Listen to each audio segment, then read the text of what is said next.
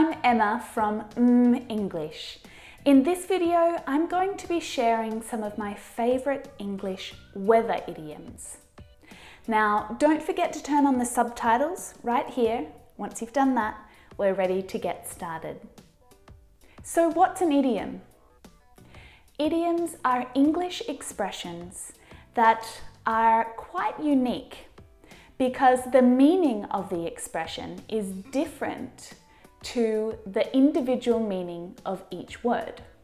Now, idioms exist in lots of different languages, but the reason that they can be so difficult to understand and also to learn to use is because of the different meaning that you need to understand. It's also because most of the time when you're trying to learn these idioms, you're looking in a book or you're looking on a website that has a list of hundreds and hundreds of idioms, and you just end up getting frustrated and confused. Some of them I haven't even heard of before. The secret to learning English idioms is to focus on idioms that are relevant and that are often used in everyday conversation. Like everything, idioms come in and out of fashion. Sometimes they're popular, sometimes they're not. They're really daggy and no one uses them anymore. It depends on who you are, where you are, your age, and the people that you hang out with. Idioms are quite unique like that. But there are a group of really common idioms that are used across native speaking countries. And to make it easier for you, I've chosen all of the idioms that I teach in these lessons specifically because they are currently in use. They are used every day. I hear them all the time. So you can feel confident that they're worth learning and it's worth spending your time on these idioms. So don't get your knickers in a twist. Don't get upset. I'm going to teach you a few really common English idioms right here, right now in this lesson. Let's get going. When I say the word weather, what kinds of ideas come into your head? I think of sunshine, rain, clouds, storms, lightning, thunder, wind, all sorts of words. And all of the idioms that I'm going to teach you today use weather words in some way. Okay, the first one, under the weather, to feel under the weather. Now, if you feel under the weather, you're not feeling very well at all. You might be sick, like you might have a cold or something like that. You feel not as healthy as you usually do. For example, I said that I'd meet my friends for dinner tonight, but I'm feeling a bit under the weather, so I don't think I'll go. Or, you look a bit under the weather today. Are you feeling okay? The second one, when it rains, it pours. So this idiom is used when something goes wrong and a whole bunch of things go wrong at the same time. That is the time to use this idiom. So think about this situation. You're really busy at work. You've got 3 projects that are due by the end of the day, and your colleague has just called in sick to say they're not coming to work today. So they're not going to help you complete the reports. And the power has just gone off in your building, which means you're not able to use your computer. So you decide to take your laptop and go to the local library and work there. So you go downstairs and you go back to your car and you suddenly realize that you've locked your keys inside the car. When it rains, it pours. This is the perfect example of when it rains, it pours. Lots of things went wrong at the same time, so the problem felt even bigger than it really was. Number 3, every cloud has a silver lining. Okay, so your friend is having some problems. Maybe they lost their job, or their boyfriend broke up with them, or their girlfriend. You can use this idiom to help comfort them, to help make them feel better. It means that it's possible to find a positive in a negative situation, no matter how difficult or how painful it might feel at the time. Imagine if a friend lost their job. You could comfort them with this idiom. You could say, "I'm really sorry that you lost your job. But you know, every cloud has a silver lining.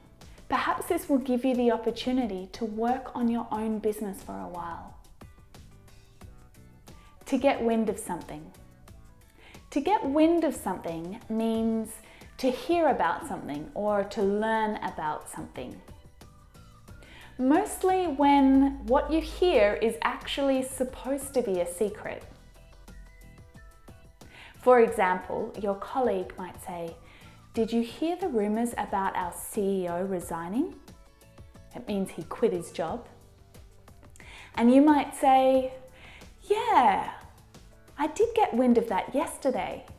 Do you think the rumors are true?"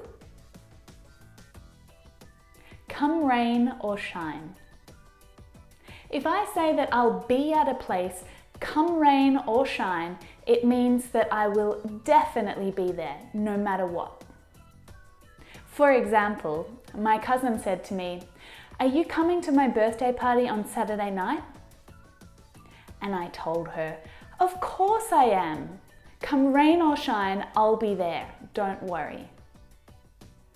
So rain represents bad weather, and shine represents the sun. Really good weather, nice weather. So the idiom suggests that it doesn't matter if it's raining or if it's shining with sun, you will be there no matter what the weather. To have your head in the clouds.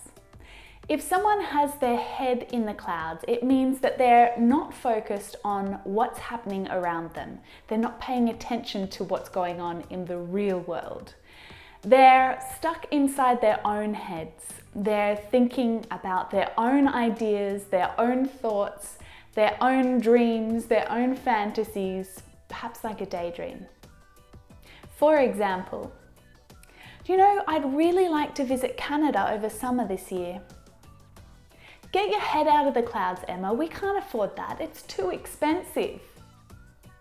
What's the answer to question 3? Huh? Oh, I don't know. Get your head out of the clouds, Emma. Pay attention.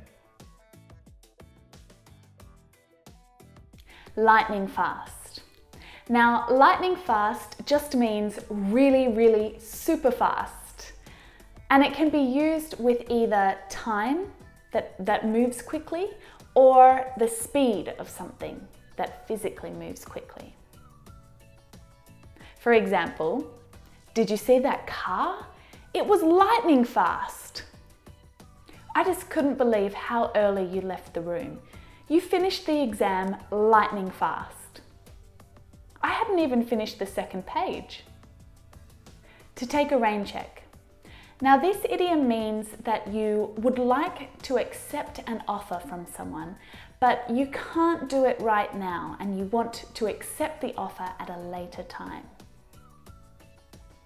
So for example, if your friend said to you, "I've got 2 spare tickets to the football match tonight, do you want to come?" And I'd say, "Yeah, that sounds awesome." "Oh, but it's my grandfather's birthday tonight. I can't. Can I take a rain check and come some other time?" And lastly, to brighten up your day. You know how good it feels when you're outside in the sunshine and it feels so warm on your skin? You feel so happy. This is where this idiom comes from. Something that brightens up your day, makes you feel really positive and happy. For example, you run into an old friend on the street who you haven't seen in years. That would brighten up your day. Or if you were sick in hospital and a good friend came to visit you, that would brighten up your day. You'd say, "Thanks for visiting, you really brightened up my day." So did you recognize any of those idioms?